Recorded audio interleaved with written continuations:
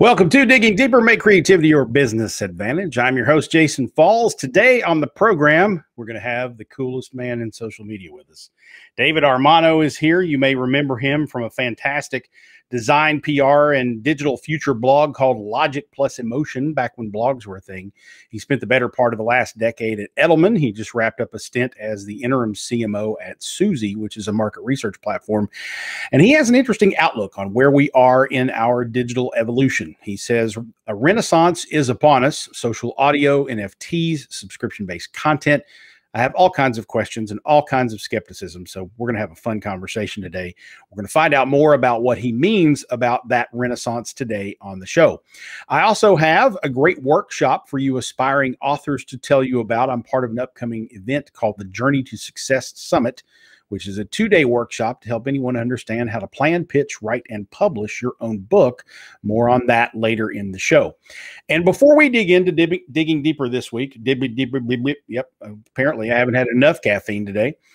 Before we dig into digging deeper this week, we have made a decision on moving the start time of the program. Beginning next week, Digging Deeper's live stream will move to an 11 a.m. Eastern, 8 a.m. Pacific showtime. As you know, we've been trying to account for our other time zone friends and guests. And so, of course, David's probably growling at me right now because he's in the central time zone and he had to get up early for this. But next week, we're changing it. While we don't wish to make it more difficult for folks here on the East Coast, or those who are early risers in the central time zone to join us, the feedback from you and the various stakeholders was that a later start time would be good for everyone. So starting next week, you can plan to join us live at 11 a.m. Eastern time. Of course, the episodes are available both as an audio podcast and a YouTube subscription where the live stream replays can be had anytime. So if you are concerned you may not be able to join us next week, stop what you're doing right now and either subscribe to the podcast episodes at cornet.online/digging deeper, where you can find the links to the Spotify's and all that good stuff over there. Or if you prefer to subscribe via YouTube, you can jump over to cornet.online/dig deep, and that will take you to the YouTube channel where you can subscribe so that you get a notification when we have a new video, and you can watch those on demand as opposed to joining us live. But we do hope that you can join us live in the future. Again, next week, we're going to start the show at 11 a.m. Eastern time. That'll be on Tuesdays, of course, but we promise the same great content will still be great on demand or on the podcast live. Looking over into the chat already, Chip Griffin says, good morning. Good morning, Chip. Everybody else who's looking in today on the show, jump in and say hello. If you have questions, of course, we would welcome those as well. Now, this is normally the point on the show where I bring you a message from one of our show sponsors, but for another week or so, the support for Digging Deeper is provided by my new book. Winfluence, Reframing Influencer Marketing to Ignite Your Brand is available now from Entrepreneur Press. You can find it in bookstores everywhere, but I've got a special place to go online and get a discount for those of you listening on the audio section of the show. I've got that discount for you in just a second, so get ready to jot down a note. For those of you watching, you can see the URL and the code on the screen, but I'll get to that in a second for the audio listeners. Winfluence, the book, is not just a strategic blueprint to help you enjoy smart influence marketing strategies for your business or clients, but it explains why our common perception of influencer marketing is all wrong. I take you through how to rethink and reframe the concepts to turn influencer marketing into influence marketing, broaden the perspective, and open new avenues of leveraging influential people online and offline to grow your business. Now, here's the special URL and discount code just for you, the Digging Deeper audience. You can go to jason.online/buy-Winfluence. That's jason.online/buy-Winfluence. That takes you to the book on the Entrepreneur Press bookstore. Buy the book and use the code FALLS20, all caps, FALLS20, and get 20% off the retail price. That address again is jason.online/buy-Winfluence. Leave a review of the book after you read it on Amazon, because select reviews will be read here on the show. This week's review, kind of bringing it full circle, someone that I met the same time that I met David Armano for the first time. Drew McClellan from the Agency Management Institute wrote on Amazon, this book reframes the idea of influencer marketing and moves it from a six-figure celebrity play to a much more down-to-earth execution that will drive sales as opposed to vanity metrics. Jason has packed the book with examples, templates, and tools so everyone can execute on these ideas. 5 stars as well. Thank you, Drew. I appreciate that review a lot. And Drew is a veteran agency guy. So for those of you at agencies out there, that's a very good recommendation to follow, if I do say so myself. Actually, Drew said so himself, not me.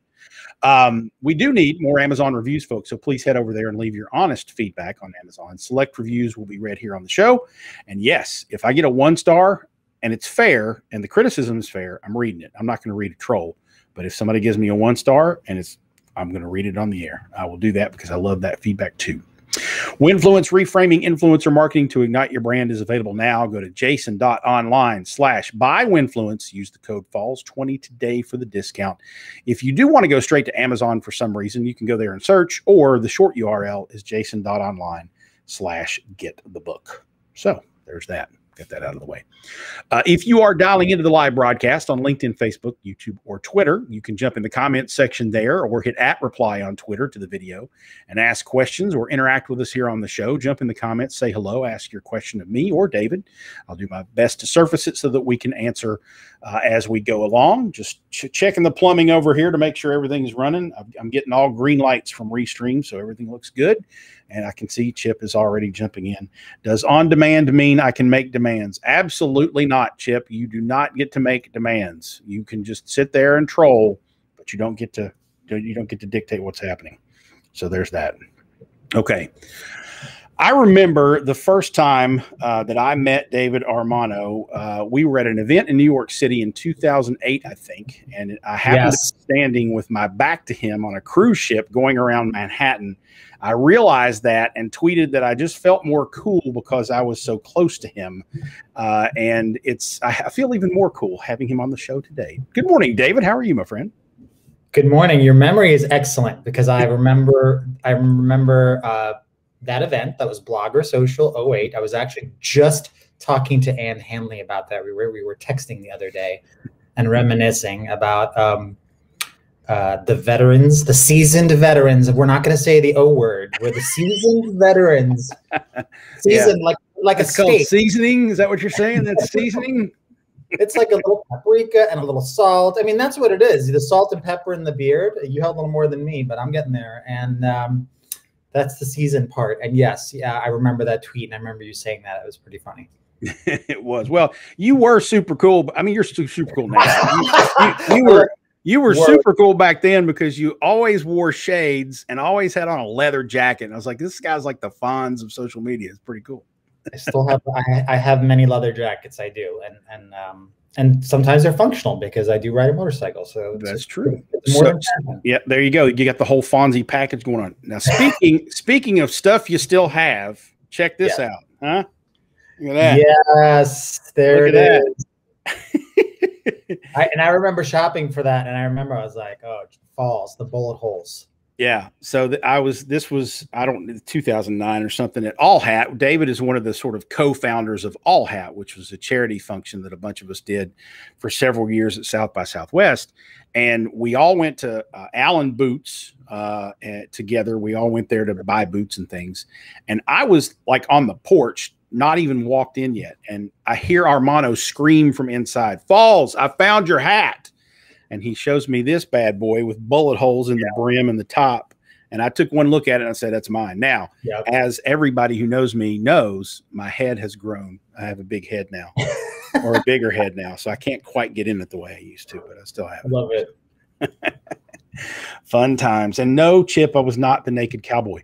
That's a disgusting thing to think about. I love that we have a Chip. I can't see him. Hey, Chip. Chip is here. He's over in the comment section. He likes to troll us on YouTube, which is fun. Like having him here. Okay. David, you have a piece on your Substack newsletter, which indicates that we're primed for a renaissance of sorts in the digital space, much like the social explosion that happened after the recession of 2008. Take us through why you think that, and what are the indicators that might lead you in that direction? Sure.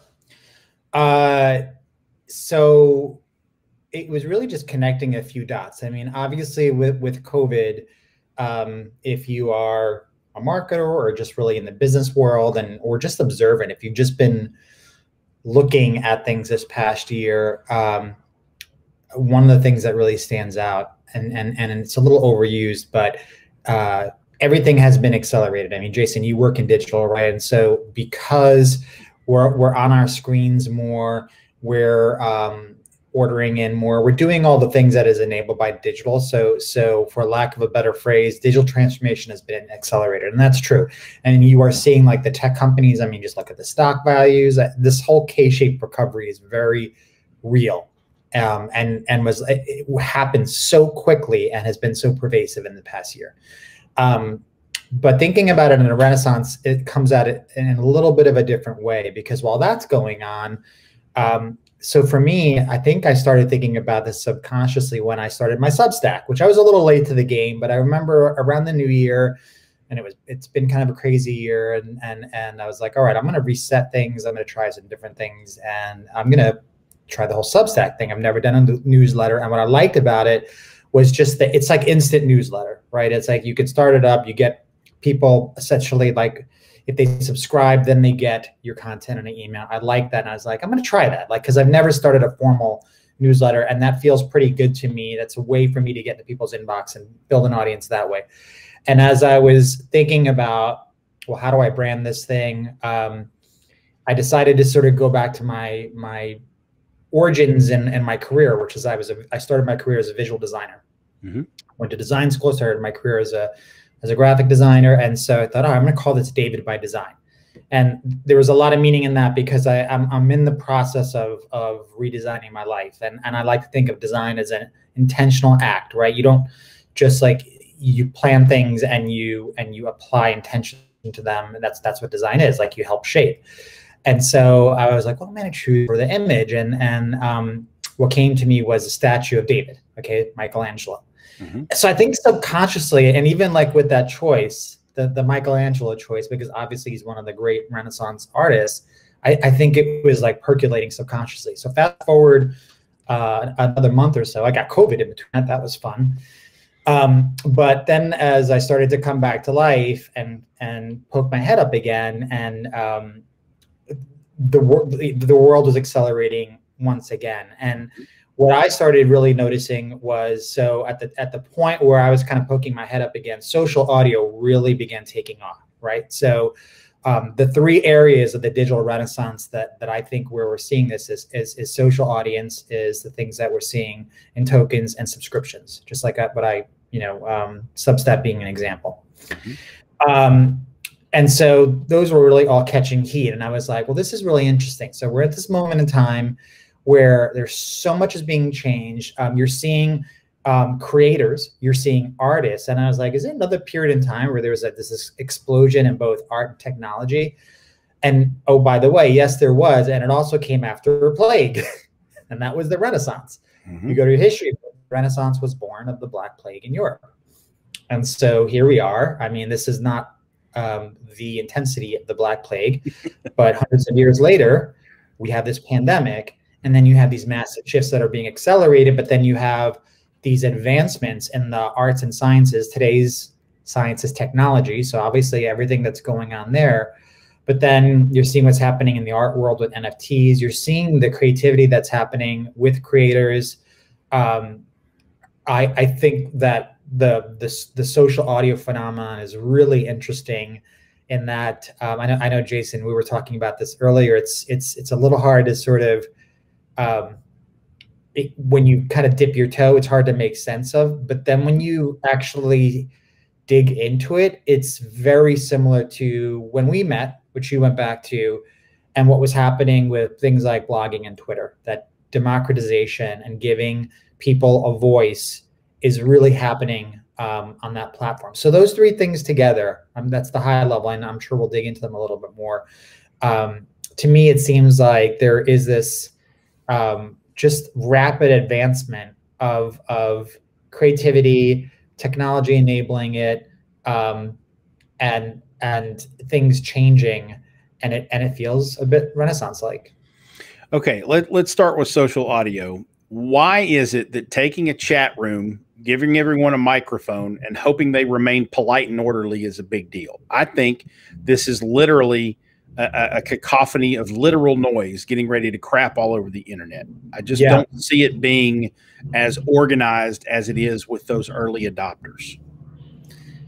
So I think what you said is true, and there's going to be both, in the sense of there will be. Okay, I'm gonna illustrate this because I've seen both. So, I jumped on Twitter Spaces the other night, and so that's being rolled out, and I think April. I think most people will have that, and Twitter is really aggressively going after this after seeing Clubhouse, and so I don't know how it happened, but I opened up a room and it was supposed to be for only people that I follow. And then literally within 10 minutes, someone jumped in my room and he mentioned like coming out of a room where there were a bunch of like European footballers, right? From all different, actually not just Europe. And they were these 20 something guys and they all followed him. And then they were in my room and there were like literally at least 50 of them. And they were the real deal. And they were hitting, you know, raising their hand and just wanting to talk. I was kind of freaked out because it felt like a flash mob, but they ended up being really nice. And they were legit. Like I was asking the questions about, you know, soccer/football, and they were answering, and they were nice young guys, like super young guys. It felt like Ted Lasso. And so there will be moments where, so these guys were bored. I asked while they were on it. They're like, oh, you know, it's a pandemic. There's nothing going on. They were just bored. And there was not much structure to that. But then in the same breath, I've been in rooms on Clubhouse, and I've even been in spaces, you know, where we've had people like Kara Swisher basically opening up on spaces and holding court. And then you've had Katie Couric, and you've had MC Hammer, and you've had all different kinds of celebrities on spaces sort of do things that feel like it could be, sometimes they feel like interviews. Sometimes they feel like, I think they very much feel like conferences. So something that I've written about, and I will hold to this, spaces in particular feels very much like going to a physical event, except it's just virtual. It feels very much like going to South by Southwest. Sometimes I feel almost, TED Talk's probably not the right format, but it feels very much like going to a panel at any one of these big conferences, Jason, that you and I have gone to over the course of our careers. And I have a theory that the monetization can follow that model, because like when you look at Facebook and Twitter, they have monetized off of the traditional ad model, like literally like the broadcast ad model. Yeah. Okay. And they took that and they just retrofitted it for their new purposes, but essentially it's the advertising model. So conferences have a different monetization model. Companies pay to play with conferences, right? Like they spend big money on CES or South by Southwest or CAM, any one of these conferences, and there's many, many more. They spend big money to show up there. And so I think that I don't know for sure, but Clubhouse certainly can monetize in the same way, right? So sponsored clubs, you cover influencers. So thought leaders and influencers are already showing up there and building their audiences. And then there are all different kinds of ways that brands can work with influencers. Oh, so you're the expert in nutrition? Well, we are a food company, or we are a nutrition company, or we sell, you know, we sell Cliff Bars. So we partner with the nutritionist and we do something on Clubhouse talking about nutrition or lifestyle, whatever it is. So there's a number of ways that I think Clubhouse can monetize that look more like an event. And I also have a theory that obviously there's a massive opportunity right now because we can't go to physical events. So then logical thinking is like, oh, but when events come back, well, everybody, you know, these things will wither and die. No, it's not going to happen. It's going to be the opposite. I believe what happens is, and Jason, you have experience here, the connections that we get from these digital experiences, what they do is they supplement and they actually create demand. So when you're following, you know, people, creators, whatever the case, on social audio, or meeting others, because these are networks, especially Clubhouse, you're going to want to meet them at some point. Right. So like you'll be following them through the year. So it's very much that podcast, that, you know, the social networking model. And then at some point you're going to want to meet the people that you're meeting as you're following them, and you'll meet them in the physical world at conferences. So. Okay. Well, I have yet to be convinced that it's going to last much once people get back together, but you make a good point there. So we'll see. Okay. All right. Second one, NFTs. All right. Now, NFTs are all the buzz right now. And they are part of the token ecosystem. They're akin to Bitcoin, non-fungible tokens. That's a word I'm never going to like. That's what that stands for. So explain to me, David, and talk slow with short syllables, because I think most people hear the description of what an NFT is and think NFT more like WTF. Like, Yeah. what the hell are these things, and how do we use them? It is super confusing, but the simplest way to think about them is, so we now have some non-fungible tokens are essentially built on the blockchain, which is decentralized, tied to Ethereum. So these are just like the nuts and bolts. There is a process like through websites where essentially if you can prove that you are the creator of digital art, you can then get it converted into an NFT, which it is just digital. You don't get anything physical, but it basically certifies, the NFT certifies that digital artwork as an original.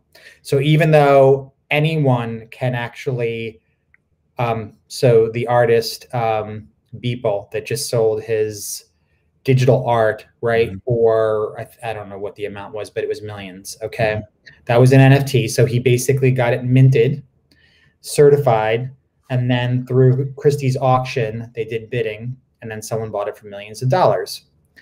Now anyone can take a screen grab of that art. I just did it, put it up on my Facebook page. Anybody can take that, use that as a background because it's digital. Anyone can have a copy of that, but only one person has the original. So you have a couple of schools of thought here. You have definitely people that are saying, well, look, this is just, this just mimics the real world of art and collectibles, meaning that there'll always be knockoffs, there'll always be copies. And even though it's not a physical thing you can hold in your hand, once you get it certified via NFT, that is what creates the value. So you have a lot of people saying like, yes, this thing is viable because it really is not that different from how, things work. The distinction is that it's not a physical thing that you can hold in your hand. Right. Right. So a lot of people are scratching their head saying like, well, how is it valuable if it's not totally virtual? Because if I have a copy of the artwork and it's high enough resolution and I can use it as the background on my whatever, it's digitally, it's no different than the original. Nobody's going to understand that, oh, I own the copyright or whatever that means to this. So I don't see how there is value created by putting what is in essence a virtual serial number, or seal of approval on one piece of digital thing. I don't know why that's valuable. I still don't understand the concept. Well, again, I think the line of thought would be, well, I could right now look up a photograph or an image of the Mona Lisa. I could print it out on my high quality Epson printer. I could frame it, hang it up in my house. Does it mean that I own the Mona Lisa? No, it means that I own a copy. So the premise of the only the NFT is the original, and that's what creates the value, is the same. Where things get tricky, I was just looking up yesterday, and there was a whole tweet thread of a guy that said that he was using one of these wallets, right, and accounts, and like this is where my knowledge wavers a little bit, right? So I've done Coinbase, and I understand like the premise of having wallets, and I know that Ethereum, I think, is the currency that's used for this, but now you're getting into a pretty crazy crypto world, right? You have to have wallets and things of that nature, and it is pretty unregulated. So this guy was talking about how someone broke into his account, hacked into his account. He had $10,000. Any of the art that he had used was stolen. The NFTs that he collected were stolen. And then they were using his account information to buy, and then they $10,000 worth to the point to where he then had to contact the local police, and do that whole thing. And here's the kicker, right? Here's the punchline: nothing you can do. Well, I can imagine that he's out $10,000. I can imagine this guy walking into the local police department and them going, "What? What are you talking about? That doesn't make any sense." Yeah. And so that's the other side. It is Wild West, and you are definitely it's play at your own risk. So take me through this. Help me understand this piece, because I think Kings of Leon is releasing their new album as an NFT. I don't even know what that means. Does it mean I can't buy the album? Does it mean only a certain number of people can buy it? Will I even be able to download it and play it on my MP3 player? I have no clue what this album is coming out as an NFT. What does that mean? You know what? I'm not going to sit here and make up. I don't really know either. I think it's an experiment. Like, we'll see. What it possibly could do is give them a level of ownership of the music that we haven't seen before. Now, see, I could start to see some logical connecting the dots of this is the digital audio file, and it can only be duplicated, replicated if you are taking a copy of the original and there is a paper trail or an electronic trail of Bitcoin or whatever that pays us for the usages of any copies of it. Mm-hmm. That makes sense to me, because pirating music is something that has been a problem for artists for years. And if there's an electronic way for Apple, Spotify, Pandora, or some jerk who downloads it off the internet and plays it, and then it sends a signal to the original NFT that says this is being played by this person, so here's a 3-cent charge or whatever. Now I start to understand it.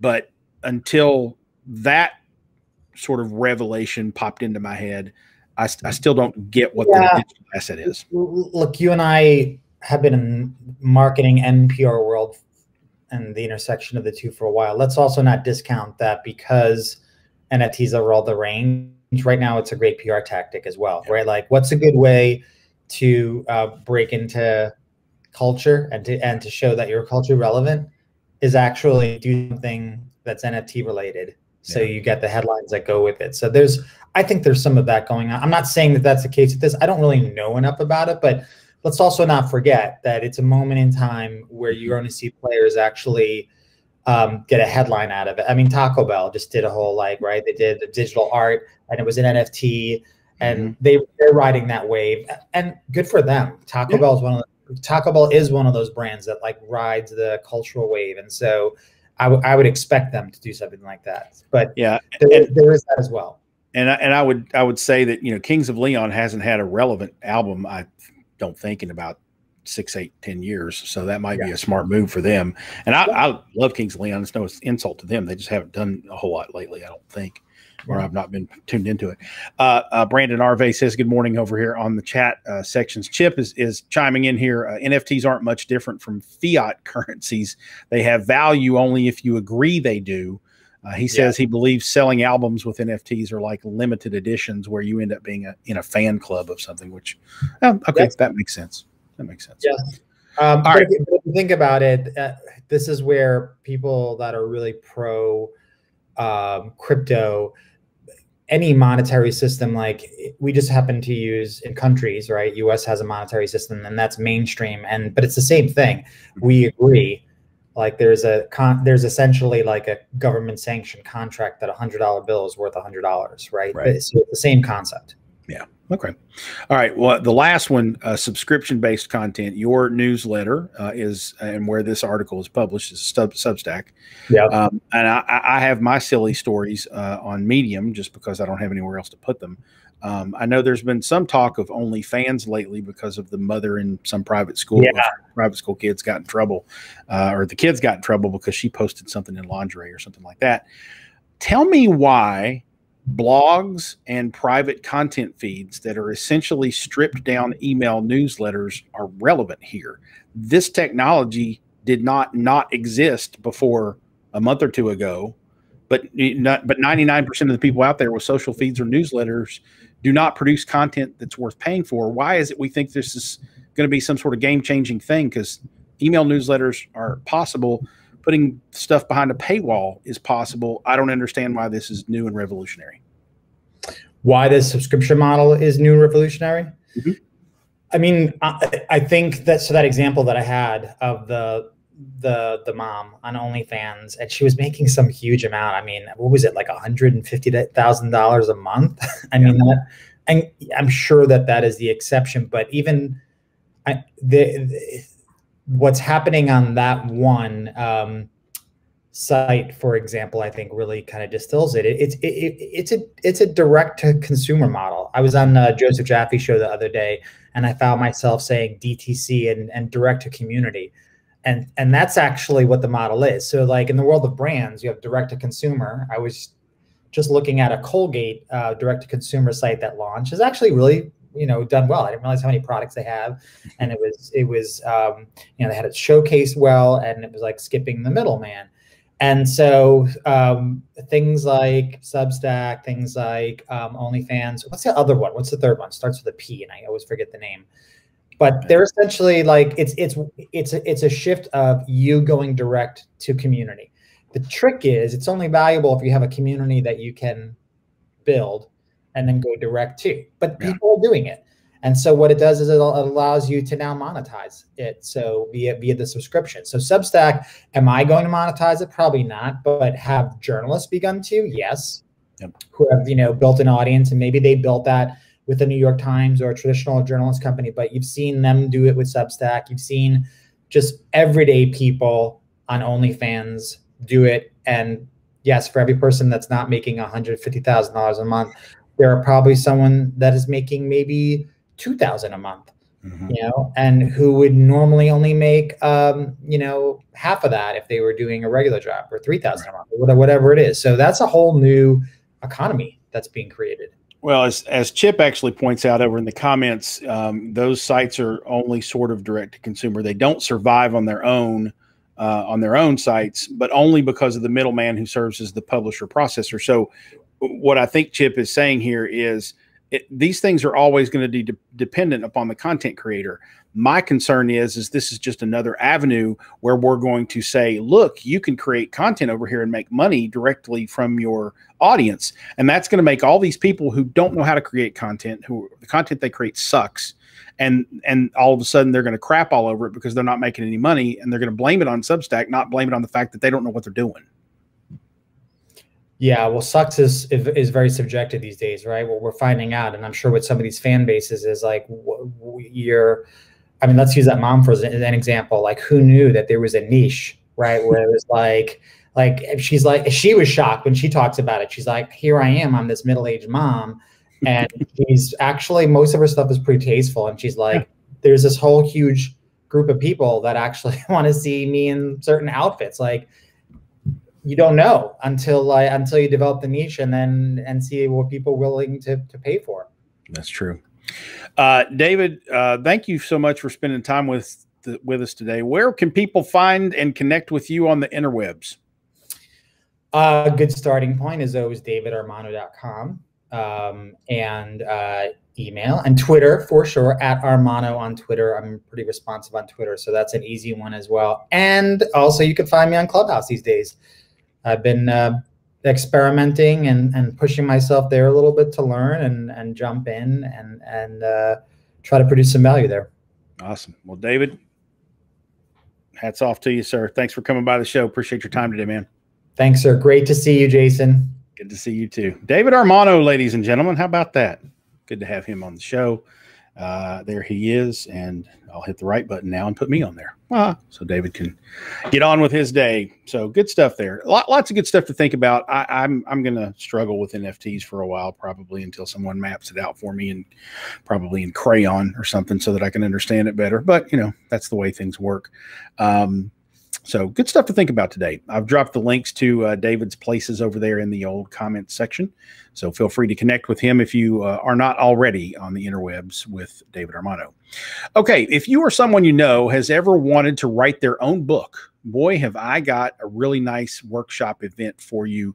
And before you zone out thinking I'm trying to sell you something here, the live event that I'm going to tell you about is free. So it's called the Journey to Success Summit. I think I have a URL that I got to throw up here too. So it's called the Journey to Success Summit. It's called Publish, Promote, and Prosper. The event is coming up on March 20th and 21st, so that's just in a few days.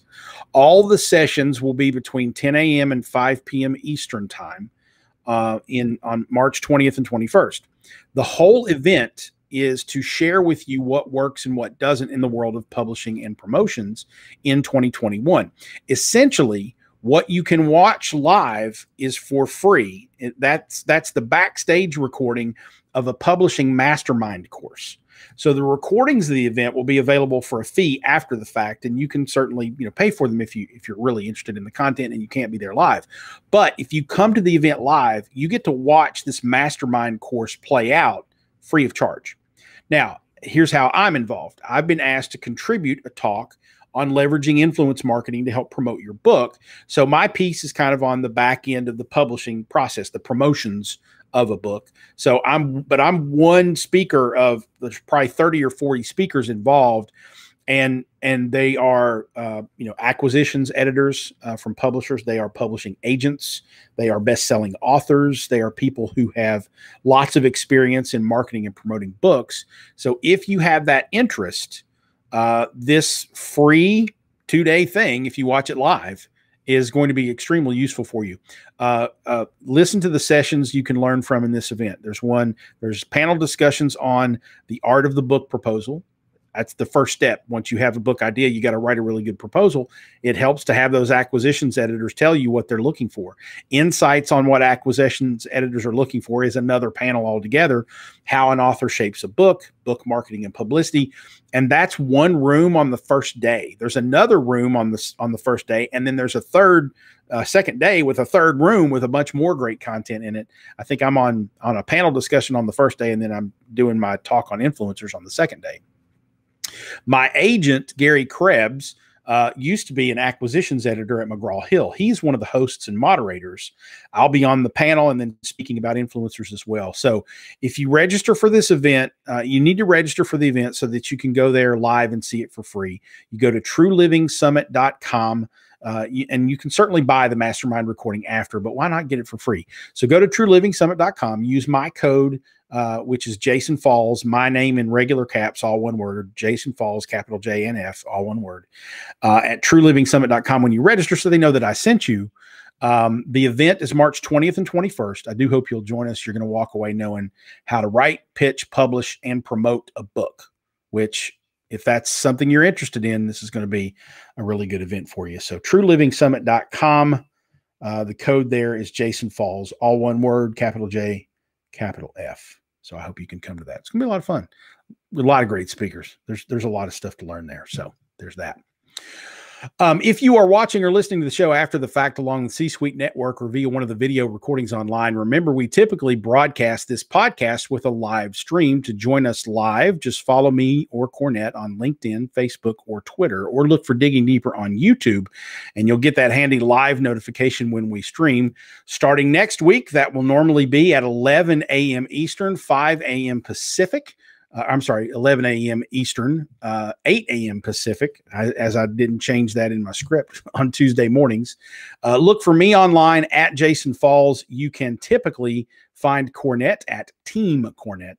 The Digging Deeper YouTube channel, by the way, let me throw that up there so you can find that, is at cornette.online/digdeep. That'll give you a quick link to the YouTube channel where you can subscribe and make sure that you get notifications, A, when we're live, and B, when you can find the recordings of the show if you can't join us live in the recording sessions here on the live streams.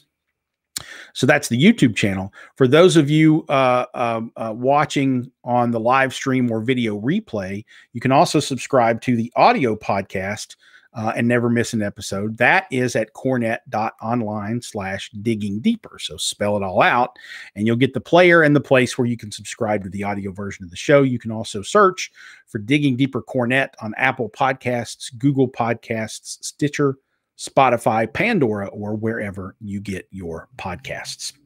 Now, I hit the wrong button there. The Digging Deeper URL was supposed to come up, and that's what that is right there. So cornette.online/digging deeper. For those of you on the video stream, you know, sometimes there's great user error in producing this show because I'm the user.